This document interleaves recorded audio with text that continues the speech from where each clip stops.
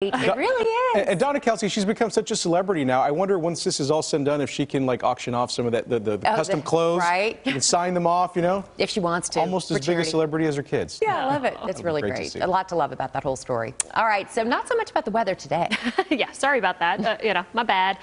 We've got 30s and 40s right now here in North Texas. Northwest wind at 10 to 20 miles an hour. So it's not even about what the temperature map says. It's about the feels like temperature right now. And Denton feels like it's below freezing.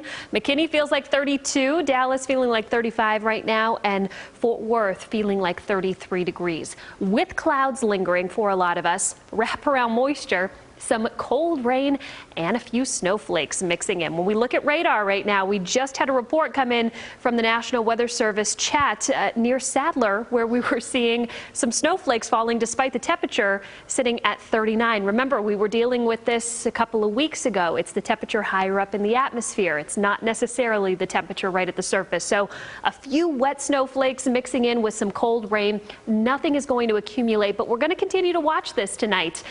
You notice as we go closer to the 7, 8 o'clock time frame, you have some cold showers in Denton and Tarrant counties, and then you still have some cold rain going on closer towards the Red River. And then as we head towards the 10:30, 11 o'clock hour, I don't think we have to be concerned about any accumulations, but you've got some wet snowflakes mixing in with that cold rain in Collin County and northern Dallas County as well. The clouds are going to linger, and the precip chances are going to linger through the early morning hours. Here we are at 6 a.m. tomorrow, and you see to the east of I-35, it's cloudy. Temperatures are going to be a little warmer to the east thanks to that cloud cover compared to the west of I-35, where clear skies lead to colder temperatures.